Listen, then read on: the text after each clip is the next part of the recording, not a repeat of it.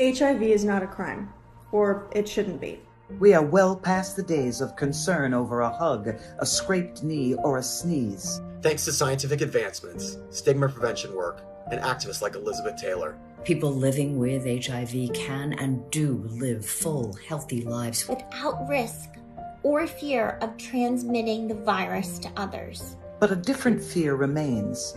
The fear of prosecution simply for living with HIV. In 30 states, Americans are being imprisoned due to their HIV status, even when there is zero risk of transmission.